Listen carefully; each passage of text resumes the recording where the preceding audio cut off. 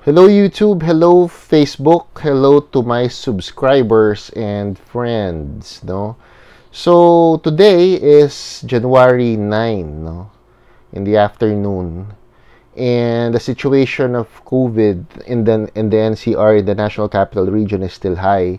And my wife and I are not really going out that often, no? So mabuti na lang someone asked me to do a vlog, dedicated vlog on Grant Hill, no?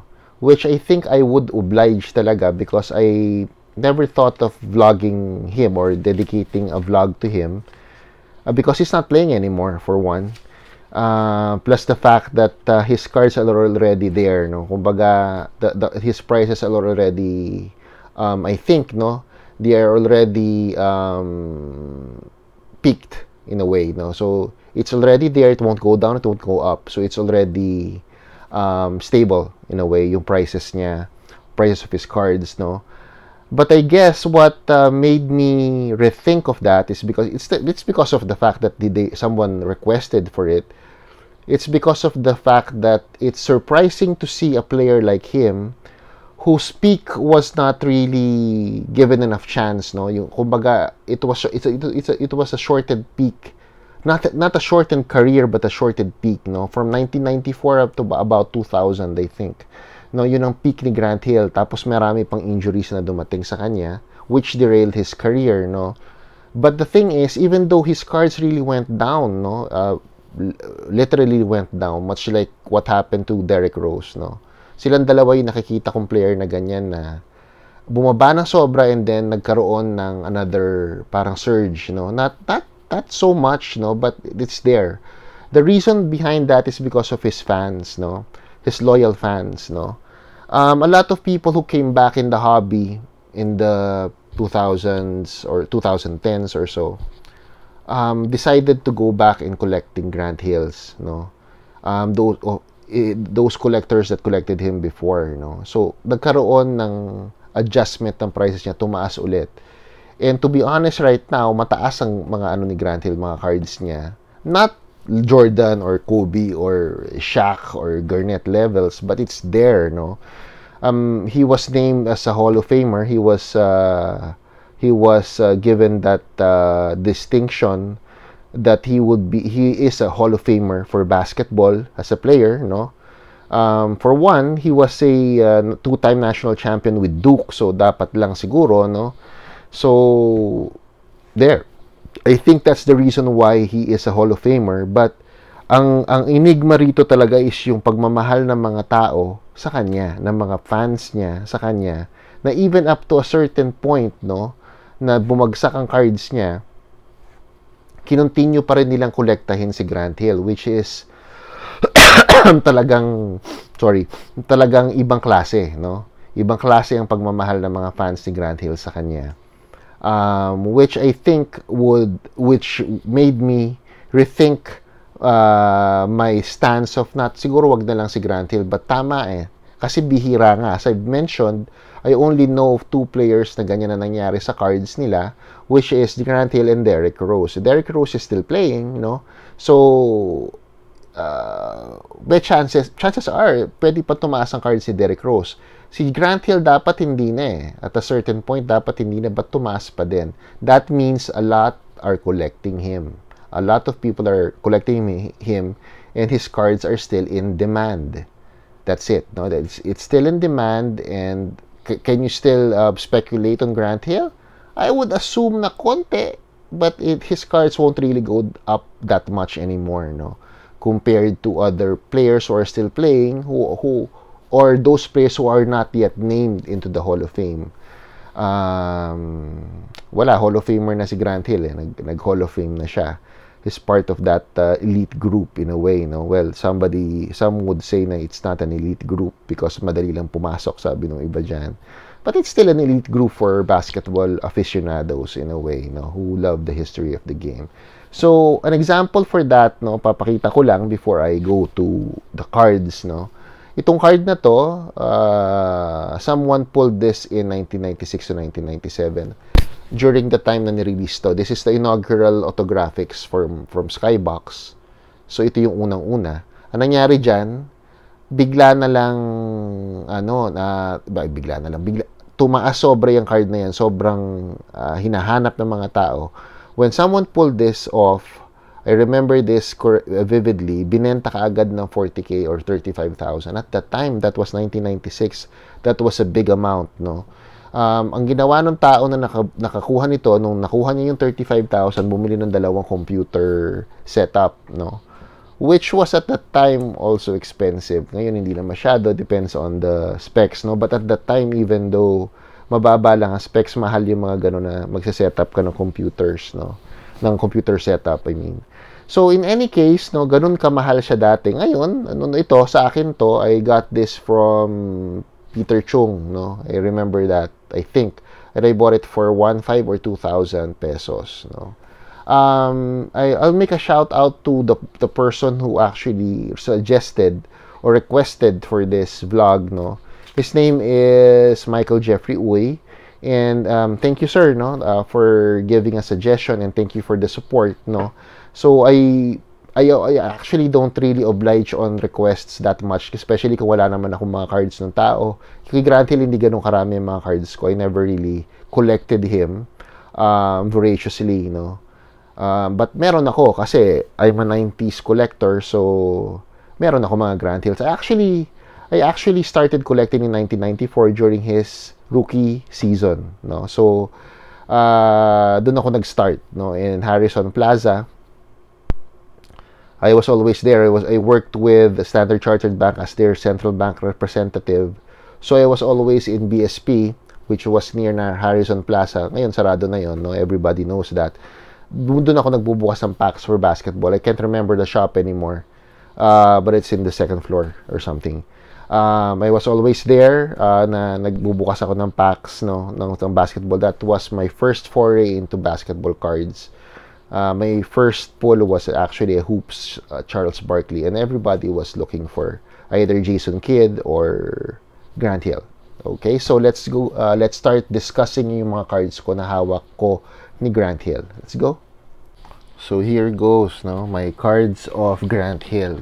Kokonti lang to, guys. Sobrang kokonti lang. But before I do that, no, I'd like to just make a shout out to several of known collectors of Grant Hill. Medyo madami, no, compared to other players. As I've mentioned, no, si Brandon Lee, Dan Taytay, Attorney Dan Taytay, Edward Tuldanes, Alvin Redaha, and Conrado de Borja de Marcelino, no, si schoolmate, no. So sila yung mga nangongolekta ng Grant Hills, no. At saka merong Grant Hill PH group, no. So for those I haven't mentioned, sorry for that, no. But yun lang ang naaalala ko talaga, medyo nagkakaroon na ata rin ako ng Alzheimer's, eh. So at saka si Michael Jeffrey Uy, as I mentioned kanina, who actually requested for this or suggested this, no. So ang una kong papakita sa inyo is his rookie card, no.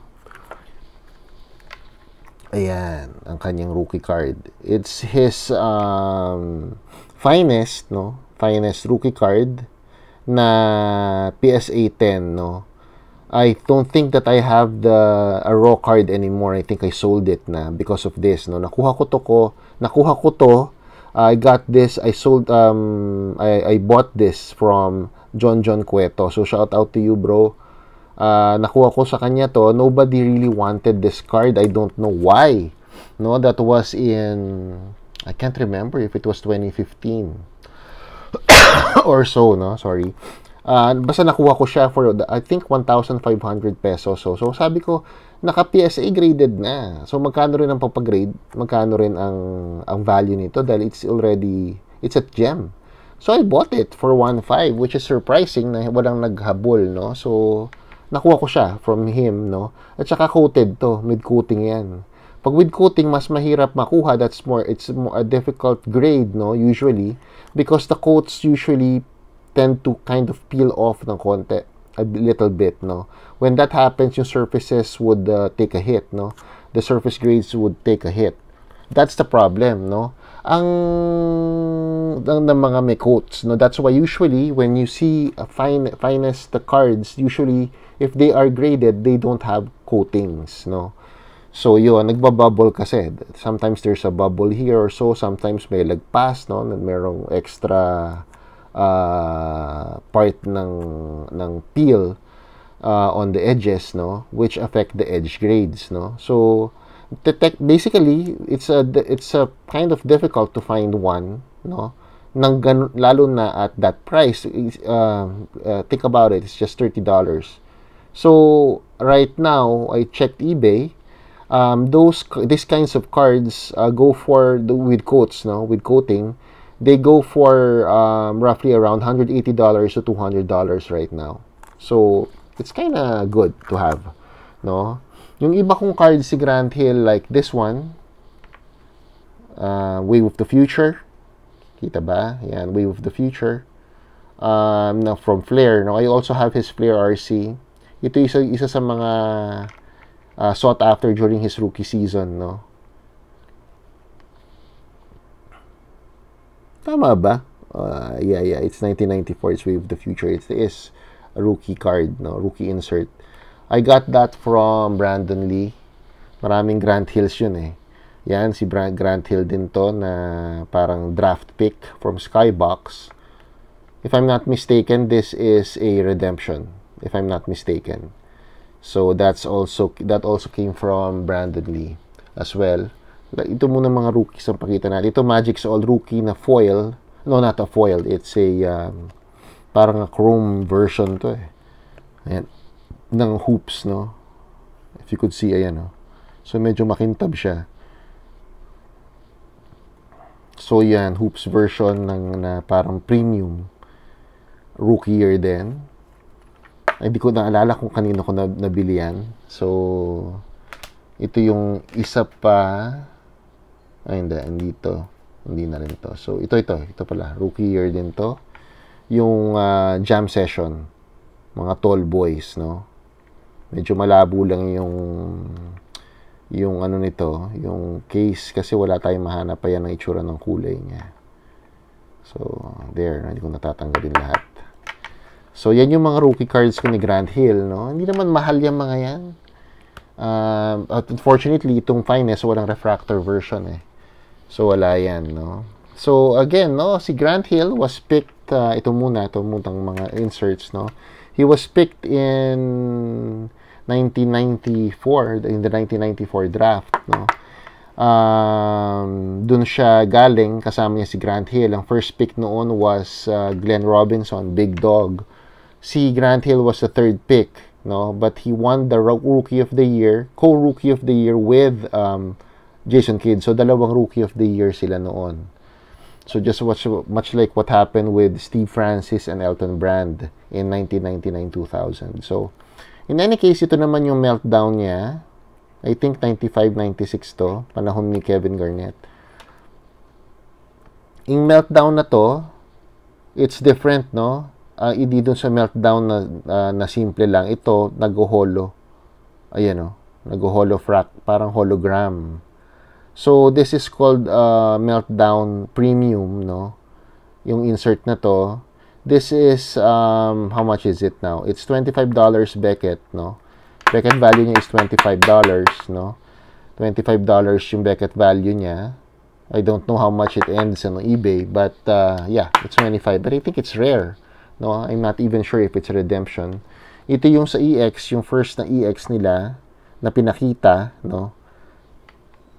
O, co-Rookie of the Year nakalagay. Kasama dyan si Jason Kidd na co-Rookie of the Year. Kaso, ang Skybox kasi noon is is exclusive to Grant Hill. So, napakadami nilang nilalabas sa Grant Hill inserts, no?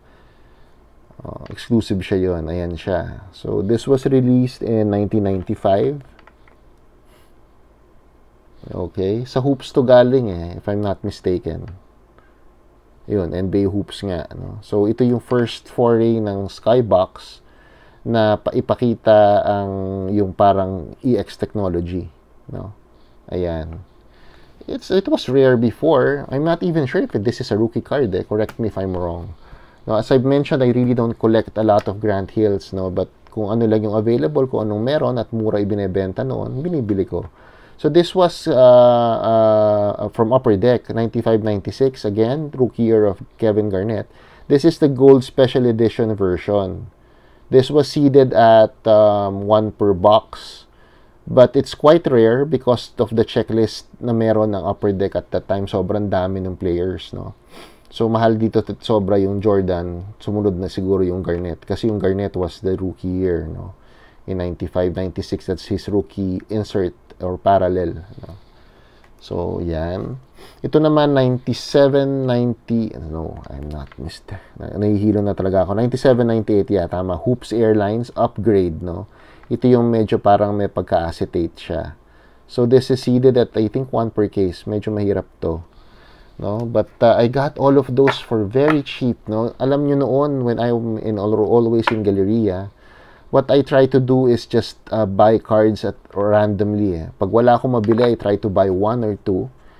Kahit na basta mababa lang yung presyo, even though other players, as long as it's a player that I was able to watch or historical, like Bill Russell and Will Chamberlain, for example. No? So, in any case, ito naman yung, ito na-discuss ko na kanina, no? During the start of the video. Itong card na to is from 1996-1997, no? Itong card na to was the flagship flagship carrier for Skybox. Ito talaga yung nagpropel sa kanila, eh. Nasa Beckett to, nakikita doon sa magazine na yon. And as I've mentioned, everybody wanted to have this card. Lumalabas, it's not as rare as the Steve Nash version and the Pippen version or the George McLeod version, but it was very sought after, no? Condition sensitive tong card na to, madaling magkaroon ng chippings on the edges. So, bihira ka makakita ng graded niyan. Usually, ang ginagawa lang, pina-authenticate lang yung pirma. Ayan yung stamp to Skybox. I don't know if it can be seen. Kita ba? Yun na stamp. So this is authentic. It's not the blue version, it's just the black version. So medyo nag-turn lang yung ink na ginamit ng violet, no. So as I mentioned, I'll make a shout out to Peter Chung because I bought this card from him. Back in the day, I think it was 2007, 2006. I can't really remember. It's either 2006, 2007, or 2008. I can't remember. But I got this from him. So, isusunod, sorry. Dito na lang natin lagay yan. Yung susunod ko papakita is from Panini. No? Maraming pinirmahan si Grant Hill sa Panini. Marami talaga. Marami siya napirmahan doon. That's why his autographs are not that expensive. Siguro you could buy a card of him na mga around 3 to 5,000 for the low-end ones. Yung mga more rare, yung mas rare, or mga rarer versions, could fetch you around 7,000 to 8, no? Yung mga gold, medyo mataas yun. This is number 249 from Timeless Treasures. What year is this? 2018 to 2019, na itong card na to.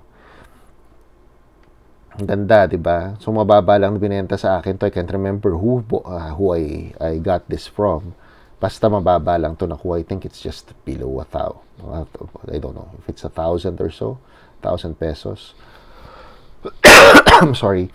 So, yun, yan ang mga cards ko lang ni Grant Hill. Meron pa ata akong iba. I can't find them, eh. So, ito na lang muna ipapakita ko, no? Ang akin lang, no? I just want to inform you, no? That, ito pa pala, meron pa pala akong isa na insert, no? That I pack pulled in back in the day. I think 1999 to 2000 to nakuha, from Stadium Club, no? This is called the Triumvirator 3x3 na Illuminator. This is the top tier. So, this is 1 per case as well. I don't know how much is it now, but it's gorgeous. Tingnan niyo yan, no?